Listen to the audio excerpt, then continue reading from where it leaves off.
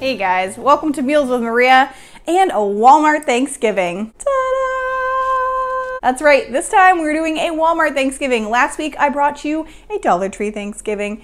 My goal was to go to Walmart and spend $20 to bring you the Thanksgiving of your dreams.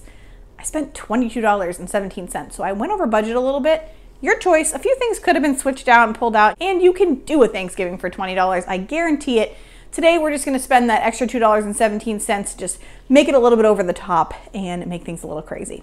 It is my goal to show you guys that you can do Thanksgiving on a budget and have really, really good food for your family. Thanksgiving at Walmart can be done for $20, or technically it can be done for free. I do wanna share with you guys that Ibotta does have a deal right now, and if you haven't used Ibotta before, that is an app that connects to your phone. You download it, I'm gonna put a code in the description box below that should get you $10 after you fulfill your first rebate. But if you go through the process that Ibotta brings you through, it will give you a free turkey breast, a free thing of stuffing, a free thing of cranberry sauce. All you have to do is purchase the items, follow the instructions on the Ibotta app, and you will get a rebate of money that you can redeem for gift cards or actually link directly to your bank account. I've done that, so I get cash directly to my bank account once I use Ibotta and get rebates back. So I do want to share that with you guys. The reason that I am doing a $20 Thanksgiving and not doing a free Thanksgiving is because some people won't have access to that, and I want to make sure that anybody, regardless of whether Walmart's out of the turkey breast or doesn't have the things that are on the Ibotta app, or perhaps somebody doesn't have a phone or computer, I want to make sure that everybody has access to this Thanksgiving. In addition to that, I'm also going to be using just my stove and oven for this. So I don't want to use any kitchen gadgets or things that we wouldn't normally have. I don't want to assume that you have an Instant Pot or a crock pot or an air fryer. We're going to go super simple, old-fashioned Thanksgiving here. Just not to make any assumptions, and make sure that absolutely anybody who has a stove, oven, and a Walmart and $20 can make this meal. If you are struggling this holiday season and you don't have the $20 to spend on a meal, please reach out to your local church or food pantry. They are going to be there to help you. And if you're not struggling and you have a few extra dollars to donate or share, I encourage you to buy an extra item when you head to the store for your holiday meal this Thanksgiving. Imagine if it's just an extra can of cranberry sauce, or maybe just duplicate all of your non-perishable items and donate them to your local food pantry. I know that people in need will be so thankful. All right, guys, I'm excited to share this with you, and I'm actually excited to make this food. So let me show you what I got. Here is everything that I purchased for our Thanksgiving dinner tonight. So the big item, the item of the day, is our frozen turkey. It is defrosted, it's thawed now. Now, this turkey came in at 68 cents a pound and was $9.11 for 13.4 pounds.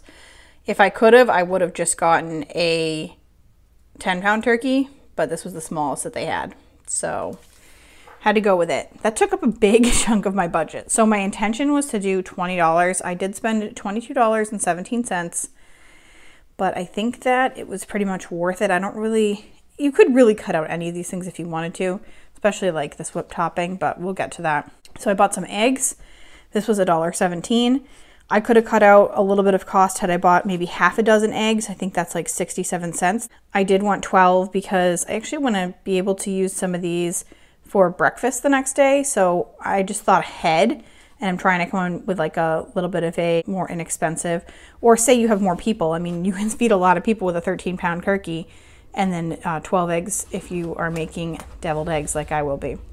2 sweet potatoes, and these total 98 cents for 2. I have these chips. I got this bag of chips. It was like $1.68, and then you got 75 cents off on Ibotta. So these came in at 93 cents, but say you don't have Ibotta for whatever reason and you can't use that, they did have like Pringles and stuff that were the Walmart brand for $1. So you could still get chips for around $1. Carrots, these are 82 cents a pound. Margarine is 84 cents. Potatoes, 5 pounds for $1.77. Cranberry sauce. This was like a big upsell for me. It was $1.28. I felt like that was very expensive for a can of cranberry sauce. Then sour cream. This is $1. Honestly, you have an extra, a few extra bucks. Buy the full container of it. You pay more for the 8-ounce container versus a 16 is an insignificant amount more, but because we're trying to keep this to very minimal cost, I bought the $1 one. Turkey stuffing.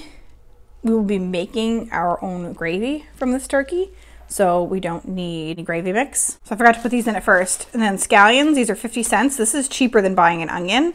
So that's often what I buy when I'm doing a challenge like this, because you're just trying to keep your pennies down. I got milk. That was $1.27. If you could find a smaller container of milk, I definitely won't need all of this milk, but that was the smallest container I could find. And look, Dan broke into it. Like, what the heck? I was like, did you drink that milk? He's like, yeah, I put it in my coffee. I'm like, that's for something special. And then for dessert, okay, I wanted to bake a pie so bad. Like, I'm like, what is Thanksgiving without pumpkin pie? But pumpkin pie, or like pumpkin or even pumpkin pie filling, it's expensive, especially when we only have $20.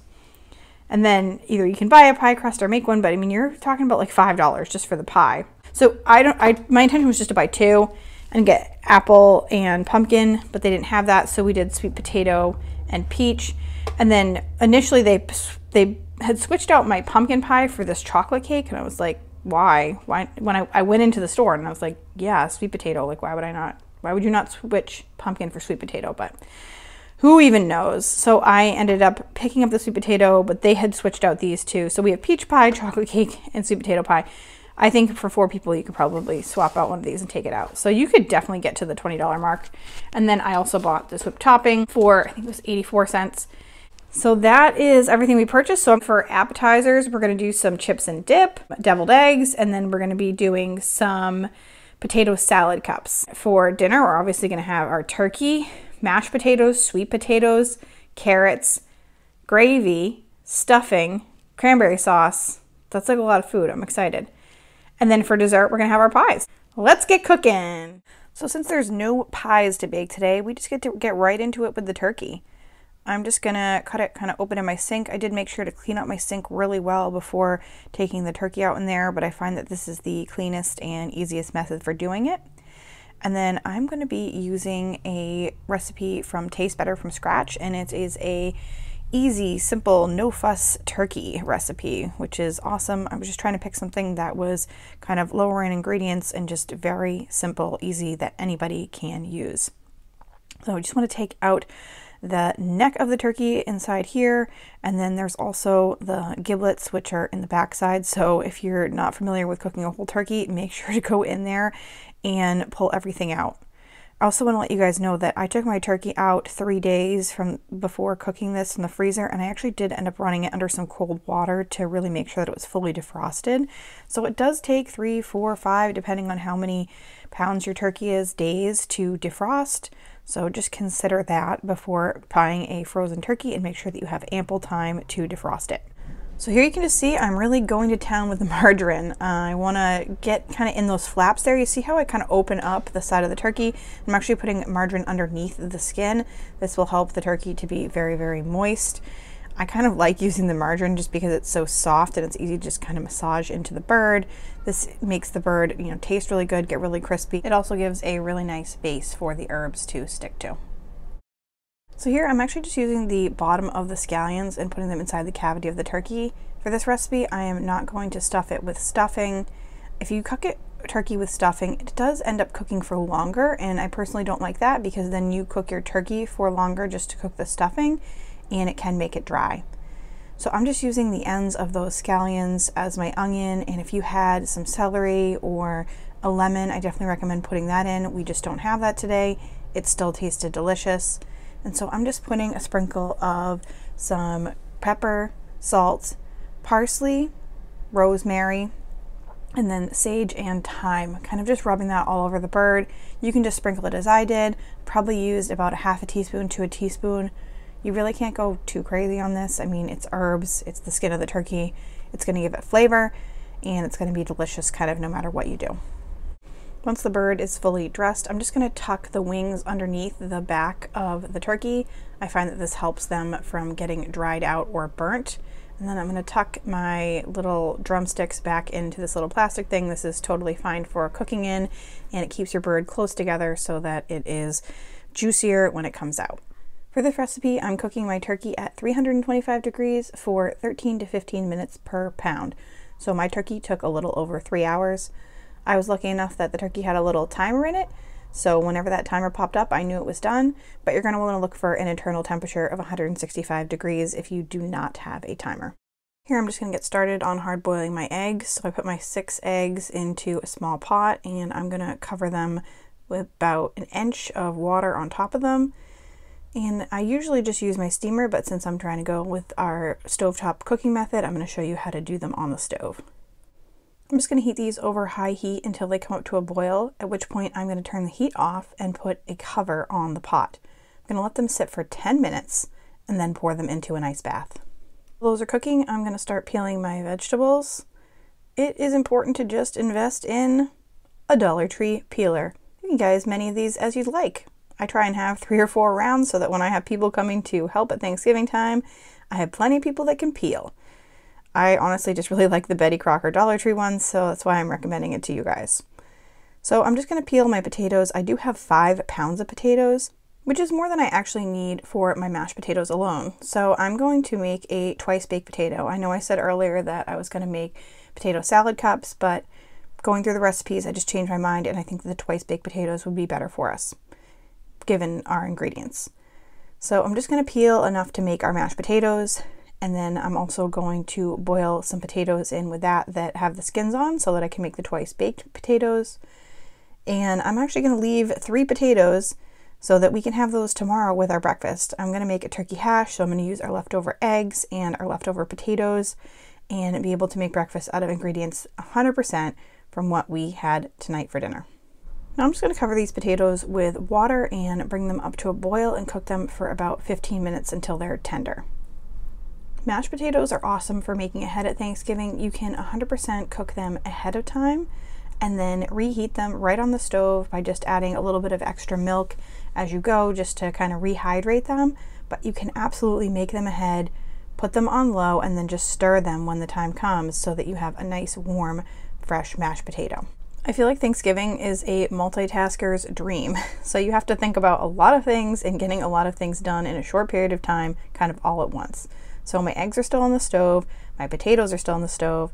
I am now going to peel my sweet potatoes, and I realize that my eggs are about to come off. So I go and get an ice bath for those eggs and plop those eggs straight into the ice bath. That is what will cool them down now that the 10 minutes is up in their hot water, and they should be perfectly cooked. I should mention that my mashed potato recipe and egg recipe and everything will be posted below in the description box. I'm using a mashed potato recipe from Food Network, and I'm also using a sweet potato recipe that is very simple. So our sweet potatoes are just going to be kind of diced into, I would say, ice cube sized, and then we're going to boil them and mash them. Basically, they're a whipped sweet potato, but they're very minimal and simple ingredients. They still taste delicious. For my carrots, I am just going to peel and slice them diagonally. I am using a recipe from acoupleofcooks.com for perfectly sauteed carrots. When I'm looking for recipes, especially in a situation like this where I have minimal ingredients, I am usually searching simple, easy, basic, and looking for recipes with as minimal ingredients as possible, but with high star ratings. So you can usually find things that really highlight the ingredient without adding a bunch of things you would have to purchase.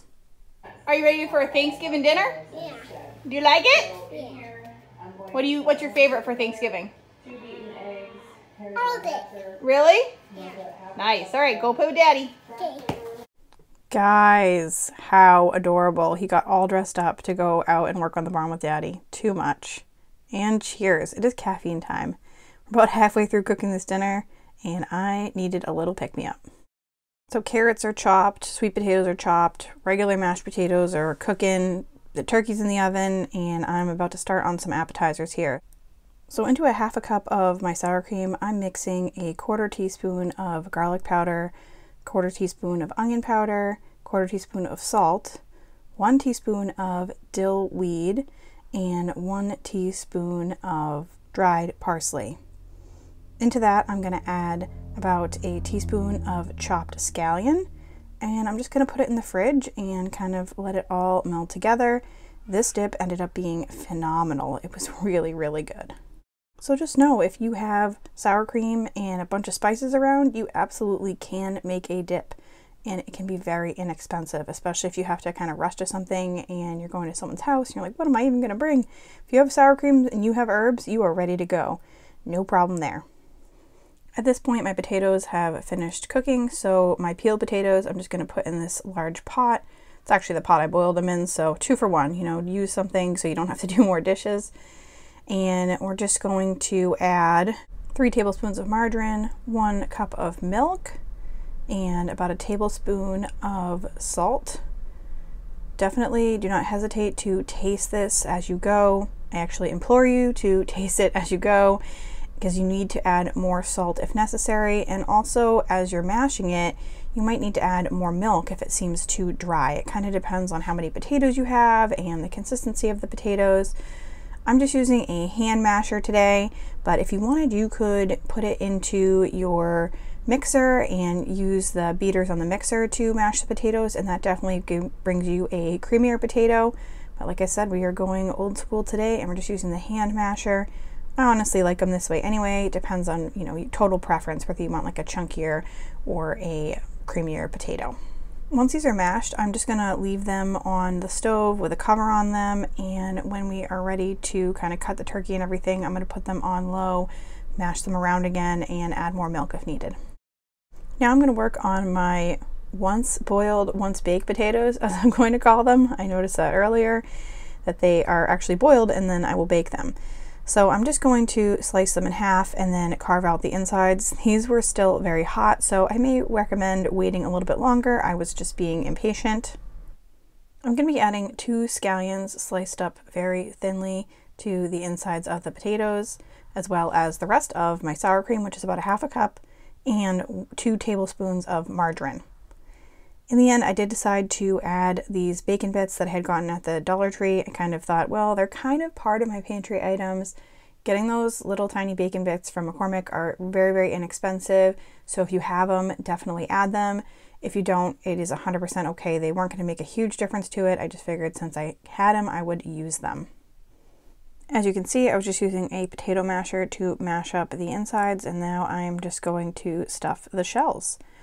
I'll be baking these in the oven at the 325 that the turkey's on, so I'm just sliding them in right above my turkey in the oven for about 10 minutes, and it will heat them up just fine. At this point, it's been a few hours, so I just wanted to check on my turkey, and she or he is looking good. Now, I have already peeled my eggs because that's boring to watch, but I'm just showing you that I cut open my eggs and they are perfectly cooked. It could not get any better than that. So I'm just going to slice my eggs in half and put the yolks into my Pyrex measuring cup and place the others on a plate. Now, super important when making deviled eggs, if you do not have mayonnaise on hand, you can make mayonnaise out of eggs and oil. So if you have eggs and oil, you can absolutely make mayonnaise. I will post a video down below where I do this process and it turns out amazing. So do not fear, you don't have to buy the expensive Hellmann's mayonnaise. In this case, I only needed 2 tablespoons, so I did not want to make mayonnaise just for that. I feel like there are 1,000 deviled egg recipes out there that range from extremely complicated to extremely simple, so I tried to find the simplest recipe that I could with, again, minimal ingredients, and these ended up tasting phenomenal. So you really don't need to go too crazy by adding 1,000 extra ingredients. Mayonnaise, salt, and some mustard will do it for you. And honestly, mayonnaise and salt is just fine as well. When you're not using like a pastry filler or something like that, I feel like you just got to get your finger in there and use it to fill the deviled eggs. So that is the scientific method for filling deviled eggs when you don't have a, what is it, like a pastry squeak. I don't even know what the word is, but Just got to kind of get in there and try and make it look pretty. And then I'm going to top these with a little bit of paprika. If you have it, use it. It looks really cute. I mean, I don't know if it adds too much to the flavor, but if you don't, it's no big deal anyway. These still taste good and they still look really cute. So for our pies, I did just want to kind of arrange them in a cute little way. So I'm just taking them all out of the containers and then slicing them into little pieces. I figured it can almost be like a chip and dip. So we're just gonna take our little pieces of pie, place them around the plate, and then in the middle, I'm gonna put the whipped cream. Or whipped topping, I guess. So the whipped topping goes in the middle, and then you can kind of take a piece and dip it. Did you buy this turkey? Yes, I did. Also, I got it. So after about 3.5 hours, my turkey was done, and doesn't she look beautiful? So I'm just going to pour the fat from the bottom of the turkey pan right into our gravy separator. Now, you can kind of see here, I actually had the turkey in the pan. Probably not the brightest idea. Next time I would just pull the turkey out and then pour the juices into the separator. So I'm going to recommend that for you guys. Just put it on another plate while you pour it out. And then I'm actually going to deglaze the pan. So the pan without the turkey has a lot of really good juices in it. So I'm going to pour about a cup of boiling water in there, and that's just going to pull all of the stuff from the bottom of the pan, all the really, really flavorful drippings off. And then I'm going to pour that also into our gravy separator. Right now we're about to have some appetizers. So I'm actually going to be setting my turkey aside. So we're just going to cover it up with some tin foil and keep it warm for a while. It is finally time to enjoy some of the fruits of our labor and have our appetizers. It was a really nice day out on this day, so we were able to enjoy these on the patio. You can see the twice baked potatoes. I poured some chips around our dip here and our deviled egg. My kids are obsessed with deviled eggs, so they ate most of those, and we really, really loved the dip, and the twice baked potatoes were pretty good as well. After relaxing for a little bit and enjoying some food, my mom went in the other room and played a game with the kids while I worked on getting the final pieces of the dinner finished. So here you can just see I am adding the carrots to about a tablespoon of olive oil and covering them and cooking them for 4 minutes over medium-high heat. When the 4 minutes is up, just take the cover off, add about 1/2 teaspoon of salt, and saute, stirring frequently for 3 to 4 minutes.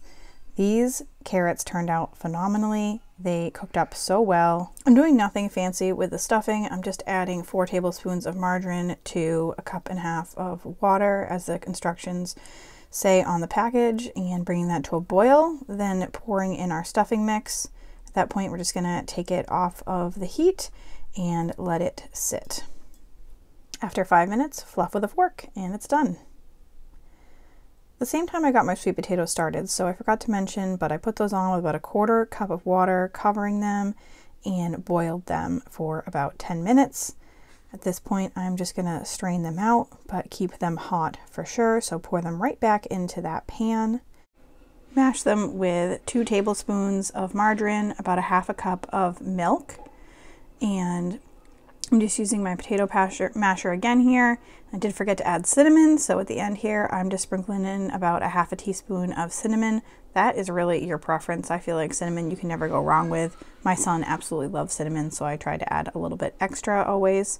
I'm just gonna mash those up, and that's pretty much gonna give us our whipped and fluffy sweet potatoes. These were phenomenal. They're so, so good. You don't really have to do too much to sweet potatoes to really make them very flavorful. One of the last steps to getting dinner ready and on the table is actually making the gravy. So this gravy separator is awesome. If you do not have one, seriously, remember to get one before Thanksgiving. I will have one linked for you. It separates the fat from the gravy perfectly so that all that really brown, good, flavorful stuff goes into the pan and the fat stays out. So this recipe is my mom's gravy recipe. That's why I was so glad that she was here today. She's making the gravy for me. So she says it's about 2 heaping teaspoonfuls of flour, and you just want to sift it and then whisk it. The key is that you're whisking it over medium heat the entire time until it thickens. This gravy turned out so good. It is no lumps in it. It has so much flavor, and that's really all you have to do. So just whisk and whisk until it's ready. point, there's only two things left to do. Carve the turkey and get everything on the table.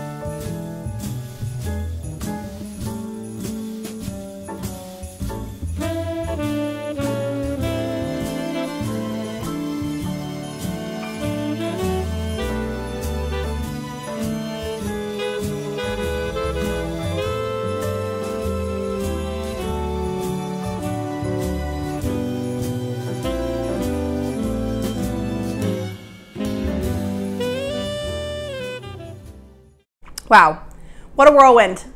That was a lot of fun, and that was a lot of food. We kept saying, I can't believe it's only $22 for all this food. Needless to say, it's the next morning, got my coffee. Where's my Grays fans at? Because it's Grays week. Comment below if you love budget Thanksgiving meals and Grey's Anatomy, like me. I hope you guys enjoyed that and got a lot of helpful tips for your family. I have so many leftovers, so I'm gonna be making a leftovers video for you on Friday. So my $5 Friday is gonna be a little bit different this week, and you're gonna see a bunch of leftovers recipes with turkey. I had half a turkey, are you kidding me? You can eat, I pretty much have my whole meal plan planned with turkey, mashed potatoes, everything we had plenty of food. So don't miss that. If you're new here, do not forget to subscribe and hit the notification bell, because otherwise you're not gonna see those videos, and I know you wanna find out what I did with all my turkey. Generally, I do budget meal videos all the time. You're gonna wanna find out what kind of crazy things I'm doing with $5, $3, $10, and these are repeatable things. That's the key here, guys. I wanna make sure this is something that you guys can do at home and something your family's actually gonna eat. If you saw anything in this video that you wanted to purchase yourself, any of my cooking supplies or anything like that, I do always link all those in the description box below so that you can easily have access to them. As a matter of fact, I'll even link this mug. Making this Thanksgiving using Walmart ingredients for $22 was a pure pleasure for me. So thank you so much for watching. Do not forget to give it the thumbs up to support the channel, and I'll see you guys soon. Holy moly, I almost forgot. If you like this video and you want to see another Thanksgiving for only $20, guess what? I made one at the Dollar Tree. So go check it out. I'll link that right here. And I'll see you soon. Where my Grays, where my Grays, where my Grays fans. Do, do, do, do, do, do, do.